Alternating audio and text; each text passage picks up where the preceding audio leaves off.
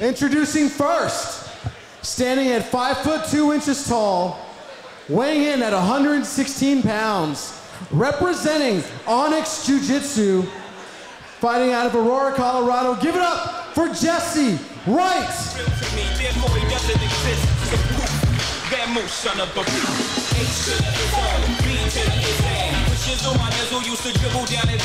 Another Colorado athlete, J'Kori Wright. Yeah, Onyx's own J'Kori Wright making her way to the mat. I dig the rash guard, short set. She is ready for action. Okay, her opponent, this purple belt stands at 4 feet 11 inches tall, weighing in at 110 pounds, representing global martial arts and fighting out of Tomball, Texas. Give it up for Miss Hope Holmes.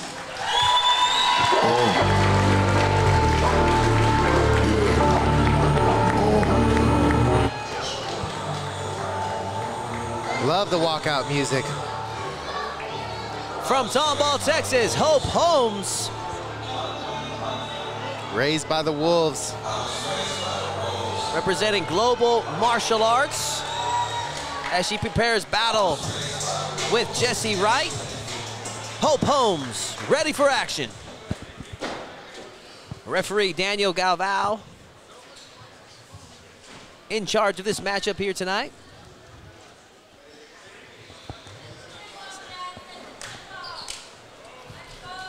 And this match is officially underway. 110-pound purple belt matchup here. Both look like they want to do some stand-up. Hard collar tie by Hope. And Hope Holmes pulls guard, being aggressive, looking for the submission early, transitioning to leg lock early on. J'Kori Wright answering back with a leg lock of her own. Now they're going for it early, Scott. This is an interesting entanglement. We'll see what they do with it. Hope Holmes working that from that upside down position. Jesse's got a good bite on that knee. She's going to be able to pull it to a solid position.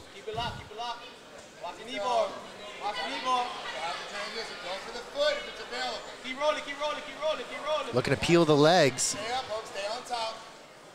Interesting position for these two ladies. Referee Daniel Galvao opts to bring the action back to the center. Here's the tricky part of making sure that they maintain position as they restart from the center.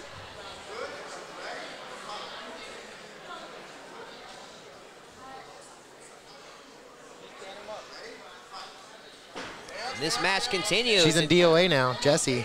This is a tight position here.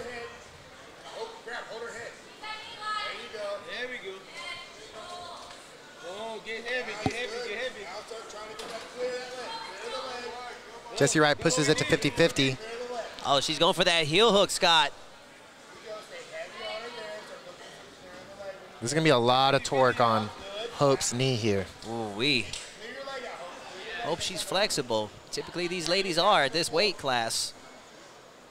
Still, that's a lot to ask on any person's knee, regardless of how flexible you are. Just under 5 minutes left, so plenty of time.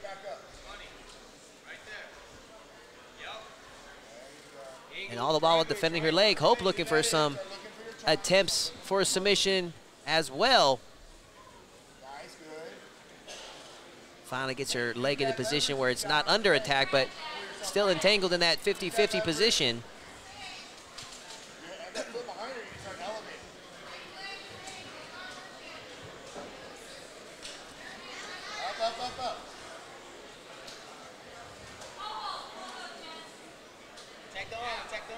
Jessie's a little more safe here because of the way that her lock is. Neither one of her feet are available to be attacked.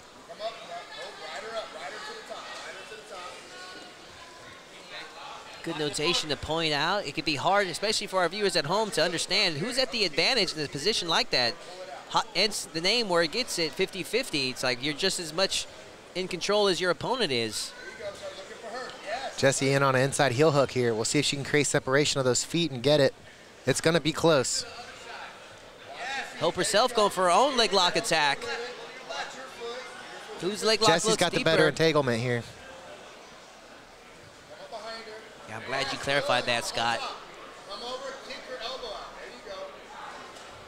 Again, Jessie in on the inside heel hook. This is going to be a huge benefit for her. Very technical battle here between these two ladies. They got plenty of time to work with it as well.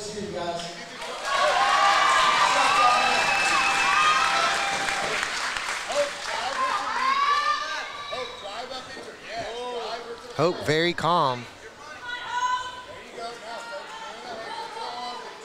And Hope. Smart roll through here.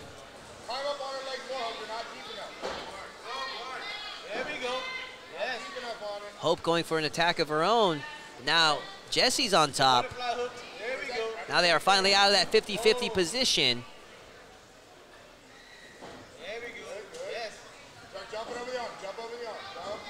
Very technical jiu-jitsu from these two ladies. Yeah, there was so much subtle movements in that 50-50 position that they were working for that opening 3 minutes.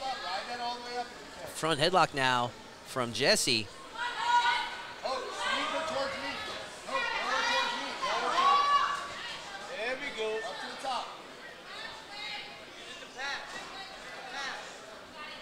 Looks like she's using this head and arm to pass. Good choice. Hope holding onto that ankle. A lot of arm fighting here from these two ladies. Jessie with that armbar attempt from the back, but Hope keeping a solid base. Back take from Jessie. Gets both hooks in. Now belly attacking the rear naked choke. Got Hope belly down.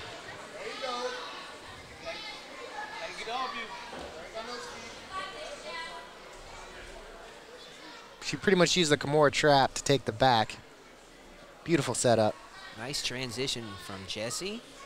Enjoying back mount position on Hope Holmes. What's Hope's answer going to be for this? Jessie's looking a tad high there from the angle that we have. And I think Hope was able to at least secure one hook out, putting her hips to the ground. Oh, I say that from this angle, I can see that Jessie still has both hooks in. There we see a better shot of it.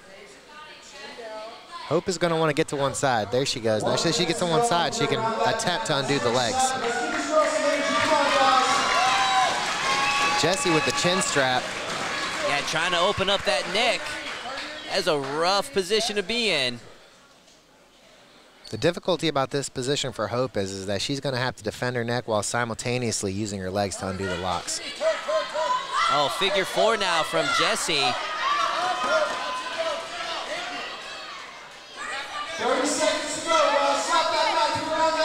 Jessie doing a great job of maintaining chest to back.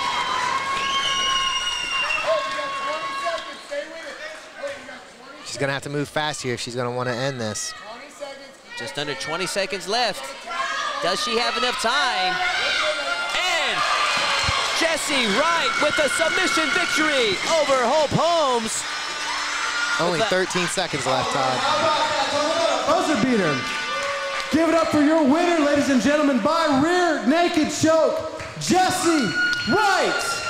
And Scott, that was one of those painful rear naked chokes. That was the one that was across the jaw, and I think she just had Hope and just so much discomfort. Had her in the body lock with the legs, had her the rear naked choke across the jaw that Holmes had nowhere to go but just to tap. So credit to her for hanging in there as long as she did, but Jessie Wright, tonight is her night with the submission victory in a super tough matchup